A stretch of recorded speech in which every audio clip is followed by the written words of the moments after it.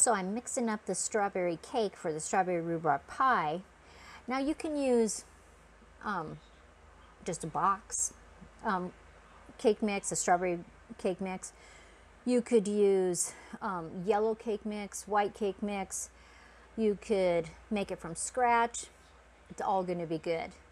But I had a strawberry box cake mix, a Pillsbury, in the cupboard, so I thought I'm going to use that.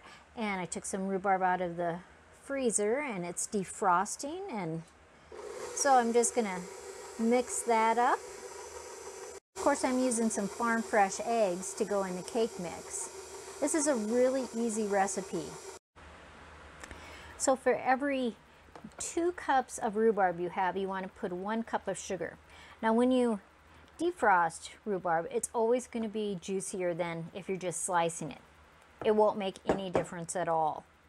So I'm going to dump this in the 13 by 9 pan first, and then the cake mix. So it's in the pan. Now something I do that other people might not do is I am sprinkling some oatmeal in there. So it gives me more of a crisp on top. Now if you didn't want to use the sugar with the rhubarb, you could use brown sugar, you could use some honey, and then the cake is going to go on top. And it's all going to cook. It's going to cook for about 38 minutes at 350 degrees, and I'll show you when it comes out. It's just a quick look before it goes in the oven.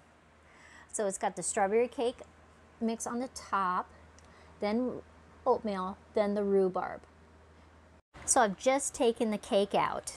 I actually cooked it for 10 more minutes, so it took 48 minutes. And I think it was because the rhubarb was so juicy, and I didn't want to have the cake not done all the way. But you can see the different layers.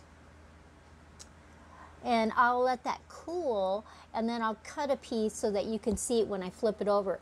And what you can do, of course you could frost this top part, you could. But most of the time, it's a matter of letting it cool, and you flip it over and either put ice cream or whipped cream on it. It's really nice if you serve it warm, but it's still tasty even if it's cold.